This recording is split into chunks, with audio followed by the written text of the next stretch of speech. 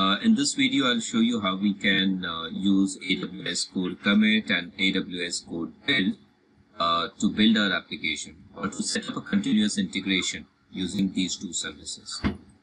AWS Code Commit is basically a remote repository, a remote Git repository hosted on AWS Cloud. So, very first thing that I need is AWS account. I have created AWS account and this is my IAM user called Mahendra.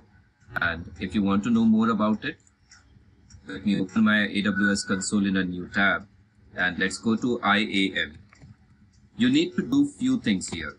Like for example, go to the IAM panel and make sure that your IAM user need to have the valid permissions or policies that will authorize that user to use AWS Code Commit. My current username is Mahendra, and for this user, let me check the policies here. Policies applied here. Wait a second. My access keys are already generated, that's fine. And in the permission tab, there is one permission that you need to grant or you need to add, which is AWS Code Commit Power User. You can use this button to add this permission. Then from security credentials, you are supposed to create or copy the access keys that you will use with AWS CLI. And along with that, you also need to, generate the credentials for your HTTP credentials for your Git command line. I have already generated them, but if you want to generate a new one, you can generate them from here by using this link. When you download them or when you generate them, there is an option to download the credentials for later access. What I will do now, I already have the credentials and everything. So let's go to this and create a new code repository. I'm going to call it CI Servlet Demo. That's the repository I'm going to use. Okay, so this is basically an example of continuous integration for a Java project. Java web application project. A very simple, small Java-based web application. It's not even using any kind of database there. I just want to enable Amazon Code Guru Reviewer for Java and Python. This project is Java, so it is applicable to me. Let's click Create button and this will create the new repository. You will notice this repository is right now empty. There is nothing inside the repository. So what I should do now? Let's clone this repository to my local machine. I need to have the Git credentials ready. I already have created them. Let's copy this URL. This is my private Git repository URL. And somewhere here, let me just go to my, wait a second, let's open a new tab. Okay. And here I'll just go to my repos folder or sources folder. And let's create or let's clone this repository here. So git clone code commit, yeah, it will now get cloned, but it should ask me for the username and password. This time it didn't ask me because I already have configured that sometime back. Okay. So now that it is already configured, what I will do now, let's get inside the repository here, which is empty. If you try git status, it's an empty repository. Let's change the branch name. Right now my branch name is master branch. I don't want master branch. I want branch name to be main branch. Wait. What is happening now? Git status is empty. Okay, fine. I cannot change it because there is no commit made as of now. No worries. We'll do that. What I will do is I will just copy some sample code from here. I already have code here in my repository, another Git repository, CI Servlet Table, and I'm going to move everything from here. So let's do an xcopy -s, and here I'm going to just kind of copy and paste it to my C drive, users, Mahendra, sources, and then CI Servlet Table. I'm just going to copy everything from this folder to this folder. Okay, and now here, if I do dir, you can see there are some contents in here. So let's do a git add all the files, and then make a commit. This is my sample project. I can now change my branch name from master to main. You will notice my prompt has changed from master to main. Fine. Just to confirm that, let me try git status. Yes, I am on a correct branch. Let's push it to the AWS code commit. Wait a second, this is the first commit. I should use -u origin main. So upstream changes, I'm uploading them now. Fine. Let's go back and check the repository once again. You can reload the same page, and instead of showing all that help messages, it's now showing me the content of this project. This is the Git repository I was talking about. Fine. Now that this thing is ready, I'll do one thing. I will now go with build pipeline. Let's create a build project for this repository. I'll create a new build, creating a new build project, and here let me call it CI. Okay, Java application.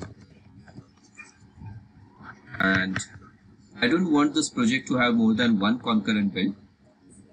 Source control, it's code commit. This is the repository name. I want to use the master branch here or main branch here. So I'll choose main branch. And for operating system, I'm planning to use Ubuntu based build agent. Runtime standard version 2.5.0, the latest one. Environment is Linux environment. Always use the latest image for this one. That's fine. Role will be created automatically. And now the build. We need to create a new build specification file. So let's switch to the editor mode and let's define it here. I don't have any environment variables, so let me just remove all that.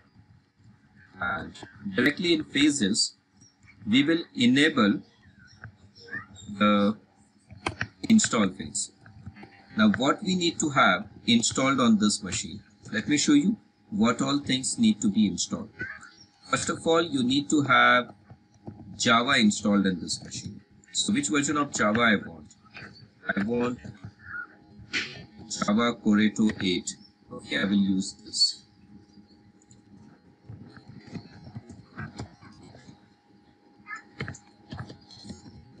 Okay, Coreto 8 is the JDK version which is available to me. Okay, in here for this. So Coreto, Coreto 18, that's fine. Or I can use 11 version also, that's fine. Now, there is no other commands, there is no pre-build, or I can just include some command in pre-build. Anyways, let's add a command in pre-build to just validate my Maven project. So, mvn validate command will validate the project. Then in actual build, my command would be, I want to build this project would be mvn package command. This will just run the standard Maven package build process. Okay. If there are any reports available, if your application includes any JUnit test cases, those reports can be collected here. But right now I don't have any reports. Let's collect the artifacts instead. For artifacts, I will provide the location here.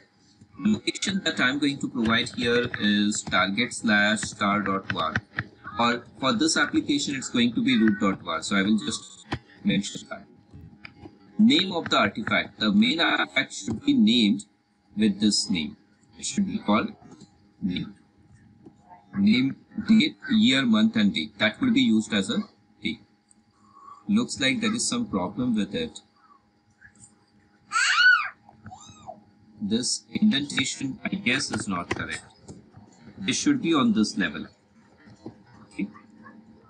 The files parameter and the name parameter are siblings.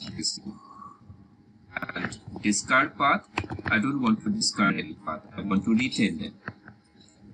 Fine. No caching, nothing. Fine. So this is my build specification file now.